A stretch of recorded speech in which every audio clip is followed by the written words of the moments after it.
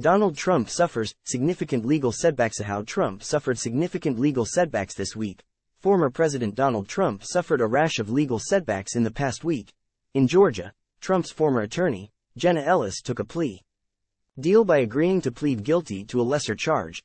His former chief of staff, Mark Meadows, received immunity from Special Counsel Jack Smith to testify against Trump in his upcoming federal election interference trial.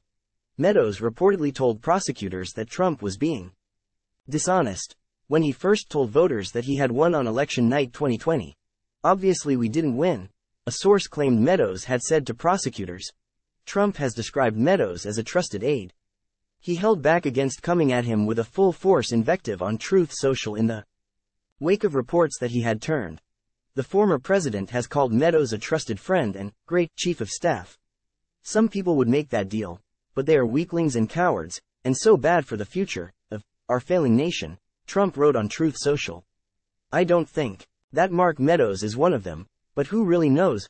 The prosecutor's case hinges on their claim that Trump's lies or exaggerations broke the law, which not everyone agrees on. Meadows' statements that he was off the wall or out of touch with reality do not prove that Trump had criminal intent.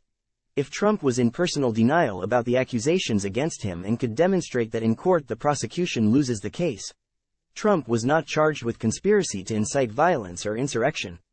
Rather, he was charged because he spread lies that there had been outcome-determinative fraud in the election and that he had actually won, George Washington University law professor Jonathan Turley said in a column that appeared in The Hill in August. As a threshold matter, one problem is immediately evident. If Trump actually did, or does, believe that he did not lose the election, the indictment collapses. Time equals 400 Ms. greater than Turley continued, and so in an effort to demonstrate his knowledge, the indictment details how many people told Trump that he was wrong about the election and wrong about the law. "I was one of those voices."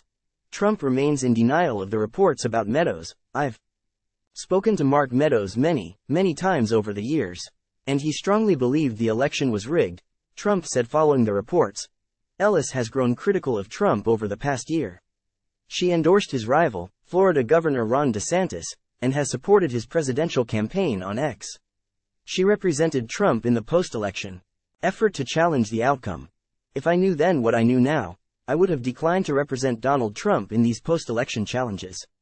I look back on this experience with deep remorse," Ellis said in a statement delivered in Fulton County District Court last week, while holding back tears. "I failed to do my due diligence." Fulton County DA Fani Willis dropped 2 charges against her in exchange for her cooperation. She raised over $216,000 from a crowdfunding website. She admitted that she had, unknowingly, willfully, and unlawfully making false statements to members of the Georgia Senate. Time equals 400 Ms. greater than in the ultimate twist of fate. Ivanka Trump will likely have to testify against her father in the ongoing $250 million business fraud case that threatens to upend the former president's corporate empire. She could appeal the New York State Court's ruling that she will have to testify. Time equals 400 Ms. greater than the former president lashed out at Justice Arthur F. Engoron following the ruling. "I truly believe he is crazy, but certainly, at a minimum, crazed in his hatred of me," Trump said on Truth Social.